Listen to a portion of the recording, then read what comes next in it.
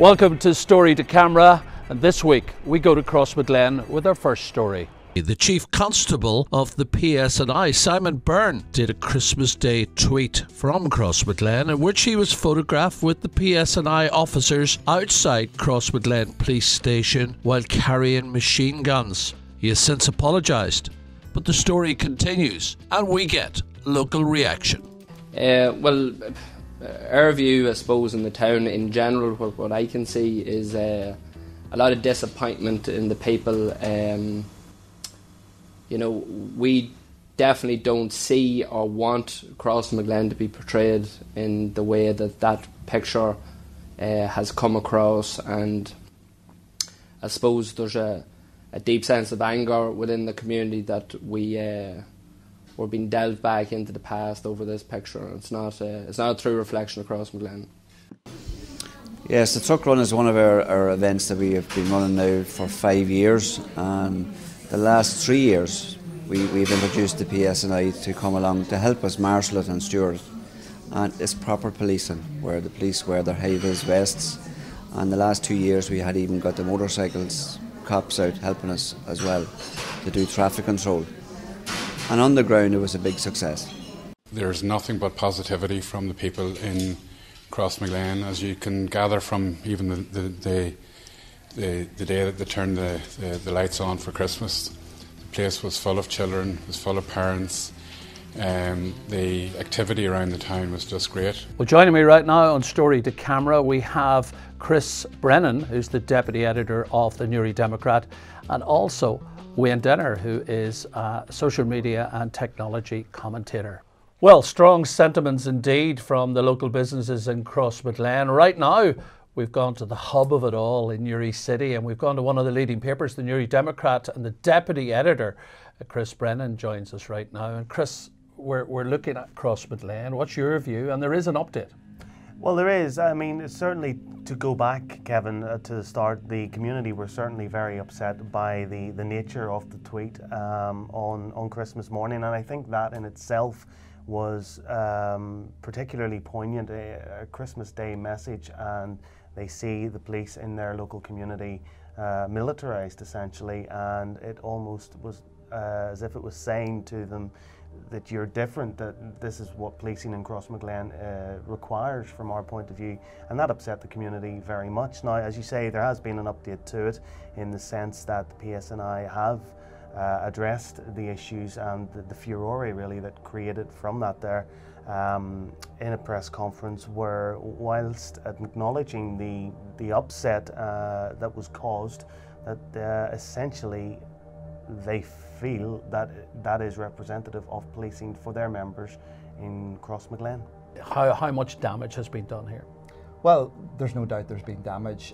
From my point of view and from a communications point of view, it wasn't the right thing to do. I think the people in the communications department need to sort of take a look at that. So you're suggesting maybe that he didn't get the right advice? I don't think the right advice fundamentally was given. I think from a social media point of view, when content makes its way online, it amplifies, and that's not the sort of message that we want to be seeing on Christmas morning. I know that I spent a lot of time out in Crossmaglen. I was recently out there delivering a workshop just before Christmas, and I can see the sentiment that would leave in the area whenever an image like that makes its way online. So perhaps a lesson learned for the PSNI? I think so, absolutely. And let's look at our rail, and certainly, Chris, the Narrow Bridge situation. What's happening there? Well, as you say, Kevin, there's been a situation where there's been a number of plans to upgrade Newry and the centre of it in terms of the rail links, transport links as well, and that's where the Narrow Bridge development does come in, and we are in a position now where hopefully that will gather some momentum. And is there money available? It seems that there is money available. Certainly that seems to be the initial thrust of the opinion so far, and certainly you would imagine now that we have devolved assembly back that the funds will be there available for it, because it's been something that has been talked about for a long time, and it would seem that the time is now right for it to go ahead, hopefully. But we're still very much in the dark. We don't know exactly. We haven't seen any documents to tell us exactly what's going to happen. Not at the moment, no. As we speak at the moment, it is a bit of speculation, I guess, and conjecture at this point. But certainly the feeling is that now is as good a time as we're ever likely to get it, certainly in the very recent past anyway. What will it mean, or do we know enough about it? I don't think at this stage we know enough about it, and I think it's going to have to be revisited. It was a number of years now before the momentum happened in relation to the narrow water bridge. There's no doubt it's going to be good for tourism, but maybe there's a bigger question to ask, and that's why we need to look at that again in relation to the Southern Relief Road, that which project would actually take priority and which project would be of most benefit overall to the region, not just to tourism but also to businesses as well. And the announcement of funding, the suggestion now is there enough money, and will that be the usual old war cry, sorry, we don't have enough money there? And again, I don't think we know enough about it yet to make that call, whether there is enough funding. A project of that size is going to require significant investment. And there's no doubt that over the past couple of years, since the narrow water bridge was first floated, excuse the pun, there will be changes in the investment required. So it's going to be interesting to see if both the Irish government and indeed the devolved government in Stormont have enough money in the coffers to fund it. Chris, finally, let's look at high-speed rail. The suggestion is a faster service between Belfast and Dublin, and this is one for Stormont and the Irish government to agree on. Yes, absolutely. And at the moment, we don't know what that is going to look like in terms of the shape that it will take. Certainly from the point of view of Newry, is it something that is going to benefit it in terms of, will it go straight through? Will there be stops in terms of benefiting commerce here in Newry and perhaps jobs and footfall through it? We just don't know yet at the moment, but certainly it would be something that could potentially be positive for Newry, depending on what details emerge of it. Wayne, you heard what Chris said about the high-speed rail. We don't really know enough about it, and how's it going to impact on the Newry area? You use this railway line quite a lot. I do, and I think it's an important connection for both Dublin and Belfast. And one of the sort of gripes I've had with it over the past couple of years has been its connectivity, in the sense that, you know, is it as frequent as business people would like it to be? There has been occasions, Kevin, where I've got on the train and you can't get a seat. So therefore that presents an issue as well, where if people are getting on the train, let's say at Newry, where the train has been, you know, previously coming through Portadown, or indeed starting off at Belfast, there has been an influx of people getting onto the train. That also presents an issue for passengers if they can't get their seat. So I think a little bit more work's going to need to be done in terms of scoping that out. There's no doubt it's a good idea, given the impact environmentally that might be able to help with, taking more cars off the road. But as Chris mentioned, we're going to need to do a little bit more research into that. Thanks, Chris. Thanks, Wayne. Let's get your views now. Let's go out and about on the street with Story to Camera. Brexit, for the first time in 3 years, we've got a government, so hopefully we've got a local MLA will look after the interests of not just the Northern Ireland people, but the people of Newry. Brexit is, for me, for you know, Newry used to be famed for its cross-border trade. I didn't see that this Christmas. I don't see it now. I see that we have to make a concerted effort. We have to galvanise together, and we have to make Brexit, whether we like it or not, work for us. I think Brexit is going to be an economical and social disaster, and I think I'm a youth worker myself, and I think for young people in the area, they're the ones to see the real effect and change for it in a very negative way, and especially the most disadvantaged members of our community, including those that are poor and those that are homeless, and you can see that from the rise in homelessness in Newry especially and across the north. Well, the people voted for it, so you have to be democratic and give the people what they want. I think it'll go okay. I think there'll be problems, but they'll be resolved. We have a new government at Stormont. Are you hopeful? I'm very glad the government's back. To be honest, I'm disgusted that for 3 years there was no government in Northern Ireland, because any country, anywhere, needs a government. I think it's gone on a wee bit too long now. I'd rather it either be sorted or we just don't go ahead with it. I'm from Scotland, so we didn't actually vote for Brexit to happen, but obviously over here, you guys weren't also in favour of it, were you, up in the north? We weren't in favour of yeah. Brexit at all. Well, I'm Scottish, so I want independence now. I'm just done with anything to do with England, so... Yeah, Brexit here in Newry, we didn't know what was going to happen, and it's quite frightening, you know, to see what's going to happen and stuff like that. It's kind of scary because we didn't know what was going on with it. In terms of our government, we have a new government in Stormont, so tell us about that. Yeah, I hope the new government brings better education, better schools, and even housing and more jobs even for just people in Newry. Well, joining me right now is Colm Shannon, the Chief Executive of the Chamber of Commerce in Newry. Colm, a very happy New Year to you. And a happy New Year to you, Kevin. Colm, lots has happened in the first 2 or 3 weeks of January. We now have a government in Stormont. What's your hopes for Northern Ireland? Yeah, it's all been a bit of a whirlwind, and it's great to see our executive back and up and running again with a new ministerial team at the helm. We've missed them. Local ministers are much better than direct rule ministers. They have an understanding, they have an empathy with the place, and they want to do things. So it's great news. It's good news all around. Now, Conor Murphy, of course, we all know Conor. He's the representative for Newry and Armagh, an MLA from Camla. He's now the finance minister. Will you be seeking a meeting very shortly to talk to him about Newry and Mourne, and also what will be on the table? Absolutely, it's great. I mean, Conor will be everybody's best friend. Everybody will want to speak to him, and indeed there's a letter sitting on my desk as we speak for our president to sign and invite Conor. You can't really invite him to come down here given he lives here, but to come and engage and meet with local businesses. We have a lot of priorities and issues that we would like addressed, and perhaps, you know, a lot of people are talking about infrastructure, but the one major infrastructure project that we would like to see is the Southern Relief Road, which is part of the Belfast City Region deal, and Conor will be involved in the negotiations with the Treasury on that. So we're really keen because we can see the impact that it would make economically in this area. Brexit's looming. It's been finalised now. It's going to happen. How prepared are we within our own community here? It's going to happen, and I suppose there is that tinge of disappointment. There isn't, you know, a desire for it to happen here, but we've been given assurances that the border will remain open, and we would want to see the UK government to uphold those assurances. I think one of the challenges that businesses face, I mean, we don't just trade north-south, we trade east-west, and the lack of clarity around how that is going to be managed is something that needs to be resolved, and needs to be resolved very, very quickly, because December is going to come rapidly. Decisions probably need to be made by the summer. Our businesses need to prepare for that.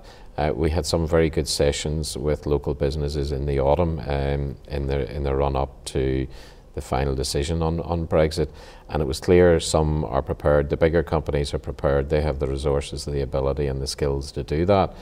Some of our smaller companies were playing the wait and see game, but now we're leaving, so they have to prepare for what the future may hold. But the future really is depending on the nature of the trade deal that the UK government now negotiates over the next 8 to 9 months with the EU. In conclusion, Colm, you know, we're looking at 2020. What's the positives for businesses within Newry and Mourne?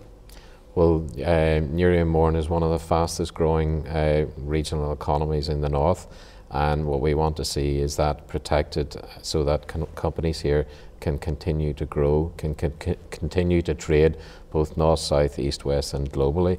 And I'd like to be sitting here this time next year to say that Newry is in a much better place and that we've had an executive that has delivered for us. Colm Shannon, Chief Executive of Newry's Chamber of Commerce, thank you. Thank you, Kevin. Well, let's welcome our next guest, Francis Gallagher. And Francis is the chairman of the Action Group at Daisy Hill Hospital.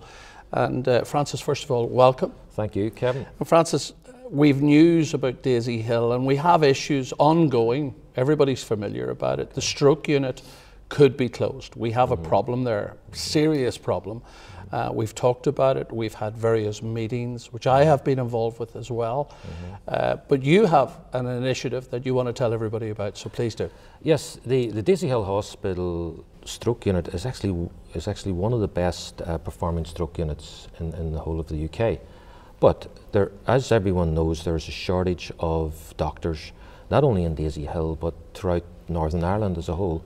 And various efforts have been made to attract those doctors. Millions of pounds have been spent over this past few years by the Department of Health to try and attract doctors, but with very little success. So what did you do? So what I did was I said to myself, well, how, you know, what country in the world has got one of the best health services, and where has the Department of Health not tried yet in terms of attracting doctors from.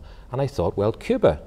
So what I did was I emailed the Cuban ambassador in Dublin, and I said to him, look, ambassador, we're very short of doctors here in Newry City, in the north here of Ireland, and could I meet with you to discuss the possibility of Cuba lending us doctors under its international medical scheme to work in Daisy Hill? And he said yes. He said he would meet me, and I was delighted with that. So I got my return ticket on the train to Dublin, a few euro for something to eat in Dublin, and went down. Which you paid for yourself. Yes, yes. And I went down and I met the ambassador, Ambassador Ramos, Hugo Ramos, and he was very, very friendly. And we went straight to the point, and I just said to him what I said in the email. We're very short of doctors, Ambassador in Daisy Hill. Would you lend us some doctors under your international medical scheme? And do you know what he said? He said yes. Didn't hesitate. He didn't hesitate whatsoever. And I was delighted with that. You know, I went into the office. There's the Cuban flag on one side, picture of Fidel Castro above Ambassador Ramos, and I went in, and I was really delighted with the response. Yeah. So you didn't bring this to the action group. You just got up off your backside and went and did this yourself? Yes. Well, I would have. It was at that stage.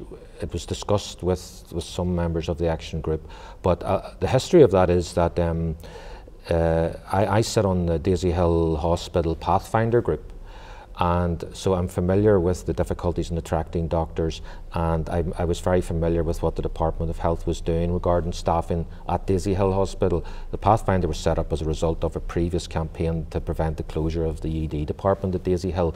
So there was some discussions with the group, but it was something I just decided then, let's go for this and let's see what happens. So Francis, this is quite alarming, because the Department of Health over many years have spent millions of pounds trying to attract doctors from abroad, and they couldn't do it. Yes, that's right. So why suddenly you're sitting at home and you get thinking about Cuba? Why did they not do that? That's a very good question. My own theory on that is that I think bureaucracies find it very difficult to operate outside the box. They have a conventional way of doing things, and they... So what you're actually saying is there's nobody switched on there? Yeah, well... The light hasn't been turned on? They're not...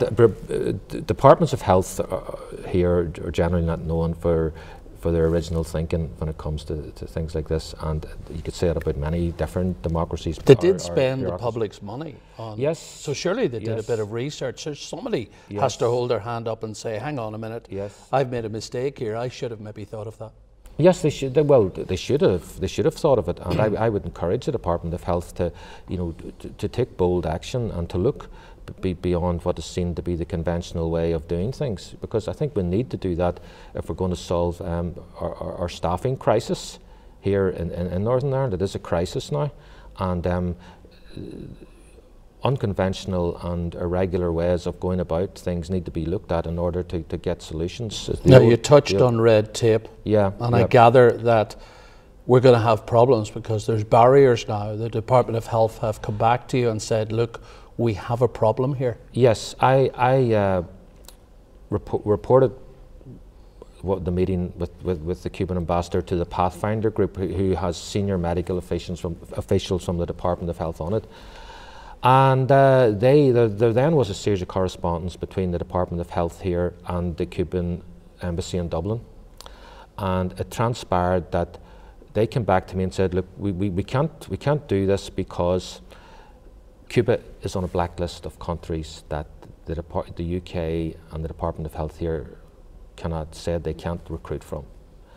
And the other issue was, they said that because Cuba is a communist country, that they can't take contracts out with the government. They have to be contracts with individual doctors, right?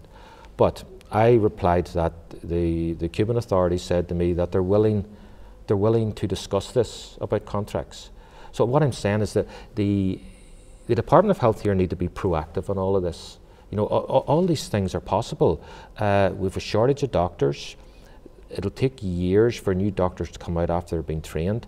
So why not utilise this opportunity? Think of the great benefit it would be to reducing the long waiting lists that we have. And there's an old saying, if there's a will, there's a way. If there's a will, there's a way, and absolutely, yeah. So we have a new government now at Stormont, and we have a new health minister in Robin Swan. Yes. Will you be actively looking to talk to Robin Swan quite urgently about this? And what's your hopes there? I would be getting in touch with Robin Swan as soon as possible, because I'd want to talk to him about this offer from Cuba.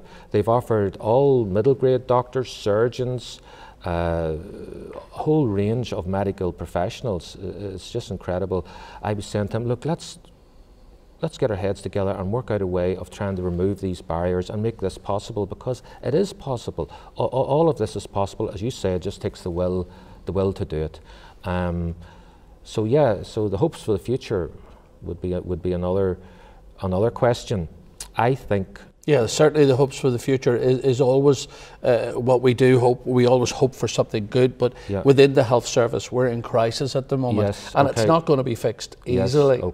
There are a lot of questions there. There are a lot of questions to be answered. Again, Robin Swan's only into the job, so we've got to give him a chance. But this position of having doctors abroad in Cuba saying, I want to come over to Northern Ireland and I want to help this hospital, and there's red tape holding it back, that is something we need to sort out immediately.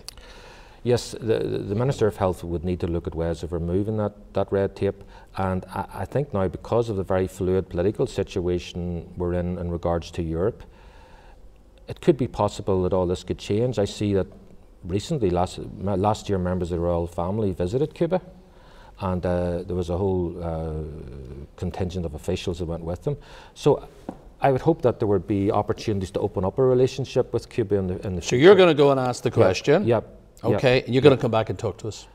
Yes, we're going to come back and talk to you, and the only thing that concerns me is that with the Stormont up and going again in the Department of Health, we've now a new minister in the Department of Health, is that I haven't been hearing too much about how the Department of Health is going to be made more accountable.